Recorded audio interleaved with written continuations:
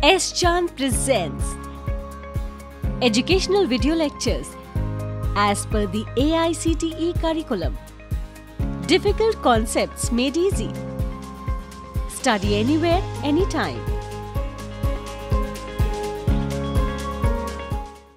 Hi students, have you ever thought of some interesting events of electrical circuits?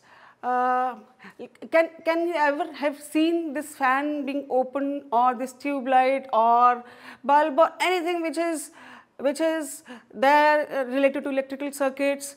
There are a lot of interesting facts in these electrical equipments.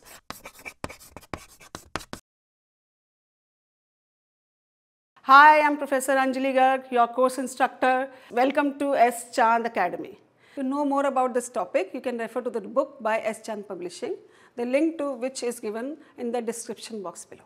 So let me start with your first topic, basics of electrical circuits. So today's lecture is electrical circuits, elements which include RLC, then basis of circuits, voltage and current sources. So let me start with first topic, that is resistor. So resistor looked like R. So this resistor is included in Ohm's law, and we will discuss about power dissipation. So Ohm's law is, suppose there is a current carrying resistor and the voltage across this resistor is V. So as per Ohm's law, if there is current carrying conductor with current I, voltage across resistor is V, then V is directly proportional to I, or V is equal to IR. Now what about power dissipation? Power dissipation in resistor is given by I square R, or V into I. So this is in watts or kilowatts. Next element is inductor. So inductor looks like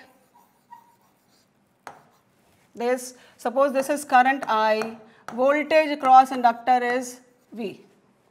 So the voltage across inductor is given by V, which is across the inductor, and this current in the inductor is given by, suppose I have V is equal to L di by dt, that is the voltage across inductor. So I can find out from this equation I, which is, I just shift this L below this V and then integrate, I am getting I. So I is equal to 1 by L integration of V dt, limits from 0 to t, plus I naught. So this I naught is my initial current at t is equal to 0. So the current through inductor cannot change instantly, and it requires infinite voltage to change this current in the inductor.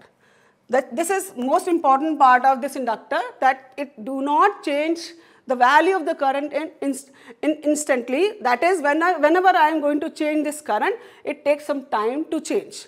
And the energy stored in inductor is half of Li square, where L is inductance value and I is the current flowing through the inductor.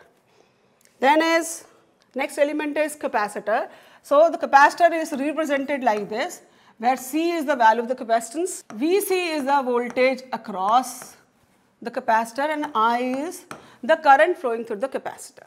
So this I is given by C dV by dt, and using this equation I can find out V, which is 1 by C integration of I dt limit 0 to t plus Vc0, where this Vc0 is the voltage across capacitor when t is equal to 0. That means as soon as we switch on the supply, that is t is equal to 0, the voltage across capacitor is the value Vc0. So initially the capacitor is considered as uncharged. So initially we say that the value Vc0 is 0 because there is no charge across the capacitor. So the logic is, if I connect this capacitor across a battery, suppose this is a battery. So initially my current is maximum because there is no charge stored in the capacitor.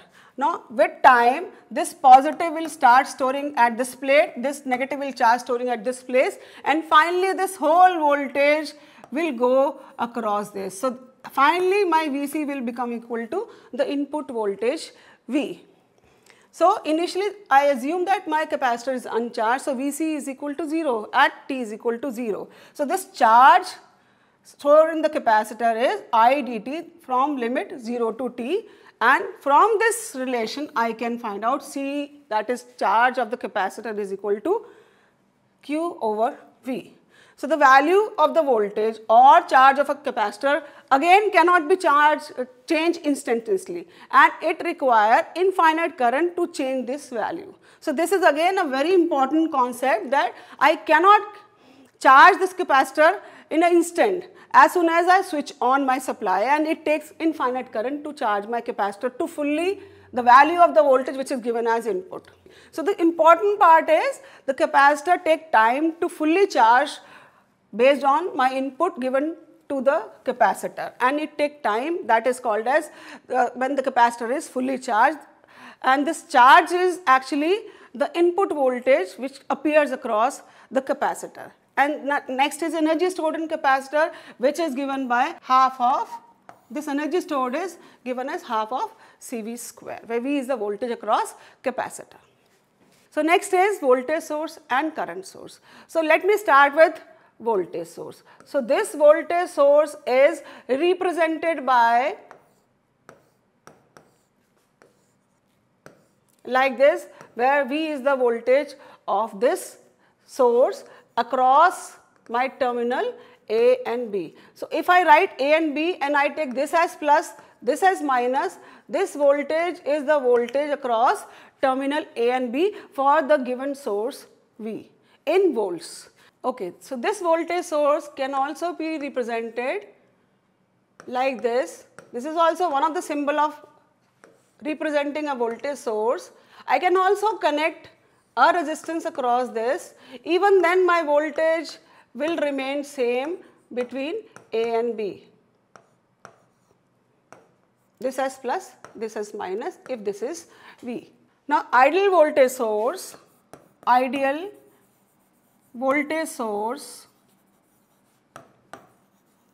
is the voltage source which have zero internal resistance. Zero internal resistance means that this voltage source will provide internal resistance 0. That means if I assume this voltage source is not there in the circuit, it will act like a short circuit.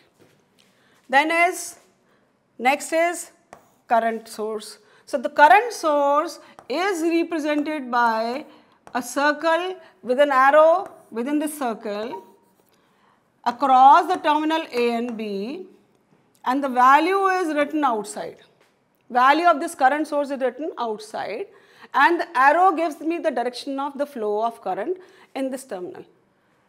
If I connect a resistance between this terminal, then only this current will flow between A and B, which is equal to the value of the current source. If I connect a resistance in series across this current source, I will get same value of current, because in series current remain same.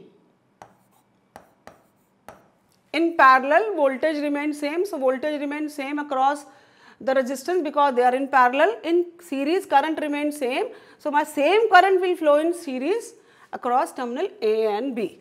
And what about ideal current source? Ideal current source is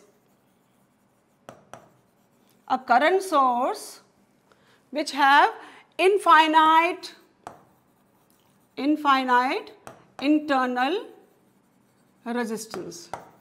Now what is the meaning of infinite internal resistance? That means this current will not flow if I assume there is no current source in the circuit. So infinite resistance means there is no provision of flow of current between the terminals where this current source is actually present, if I assume this current source is not there in the circuit. So this is all about voltage source and current source. We can see again, we can summarize that for voltage sources, voltage remain same in parallel. For current sources, current remains same in series, and for ideal voltage source the resistance, internal resistance is 0, for ideal current source internal resistance is infinite. Okay, let me start with resistances in series and parallel. So let me start with resistance in series. Now suppose there are two resistance, resistance 1 R1, resistance 2 R2. Now they are in series, so what is total equivalent resistance of these two resistance in series is R1 plus R2. So if this resistance is in ohms, so I am getting this is total resistance in ohms. Now suppose this resistance R1 and R2 is actually conductance. So G is conductance, which is mentioned by Ohm's inverse or Mahos or Siemens. So if there are two conductances in series now,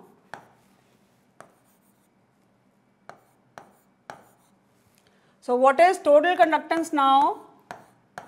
It will be 1 by G is equal to 1 by G1 plus 1 by G2, and the units are Ohm's inverse. So these both are resistance, but the units are in red it is in ohms, in blue it is in conductance. So I am getting resistance in ohms or resistance in Mahos because blue one is in conductance form.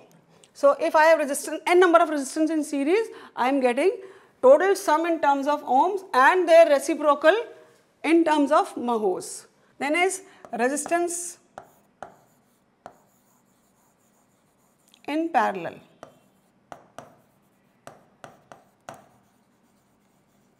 Now I have two resistance in parallel, R1 and R2.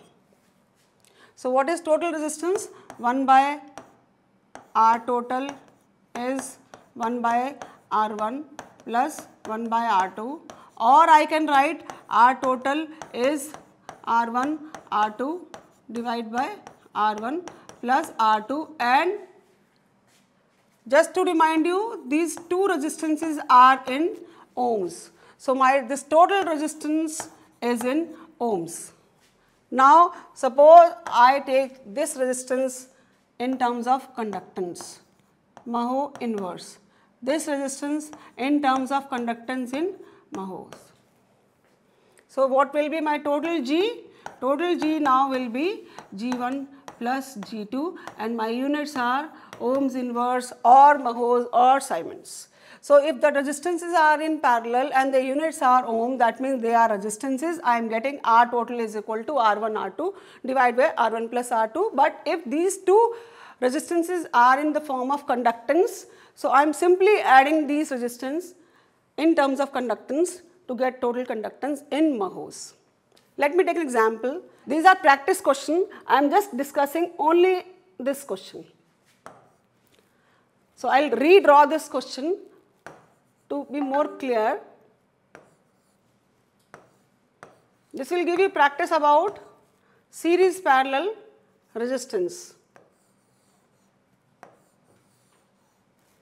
So I have 4 ohm, then 1 ohm, 2 ohm. Now these two resistance 6 ohm and 3 ohm are in parallel. You can see that these two are in parallel, and I need to find out total resistance between my terminal A and B. So first of all, we see that these two are in parallel. So as discussed right now, 6 and 3 in parallel. So what is the equivalent resistance of these two? 6 into 3 divided by 6 plus 3 will give me 2 ohm.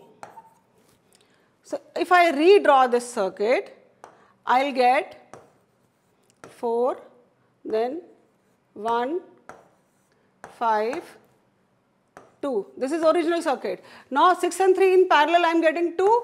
So I will write in place of 6 and 3 in parallel, I will write 2. Then I have this has 8 ohm resistance. So we can see that now the circuit looks quite simplified form. Again I will see 2 and 2 are in series and 1 and 5 in series. So if I again redraw, I am getting now 4, 2 and 2 series add makes 4, then 8, and 5 and 1 in series I am getting 6. Again I will redraw because now 4 and 6 are in parallel. So if I redraw it, I am now getting 4. Now what is value of this 4 into 6 by 4 plus 6 is 10. So I am getting this as 2.4 ohms. So I now will write in place of 4 and 6 in parallel 2.4, and now this as 8. It look more simplified form as compared to the initial question. Now simply all 3 are in series. So I am now will get RAB is equal to 4 plus 2.4 plus 8. So that will make 14.4 ohms. So this is my final answer for the given problem statement. So this is how we can solve using series parallel resistance. We can solve what is the total resistance of the given circuit. Now you can practice this and this question. Just to give you a hint for this question, these all resistances are in Siemens. Siemens means we already discussed this is conductance. So in parallel we add these two. We will add these two because in parallel conductance is added. So we will add these two, then this will be in series, we multiply and divide and so on. So using the concept of conductance, we can find out what is the total conductance about AB terminal. So these two questions are for practice question. So this is the end of part 1, and in this part 1 we discuss about basics of electrical circuits, which includes R, L, C. Then we discuss about resistance in series and parallel. We practice some questions on series and parallel, including resistance and conductance. We also discussed about current and voltage sources. In part 2, we will proceed with voltage division rule, current division rule, and the questions based on these two. To know more about this topic, you can refer to the book by S. Chand Publishing, the link to which is given in the description box below. If you found this video interesting, then please like, share and subscribe this channel and press the bell button for future updates. Thank you.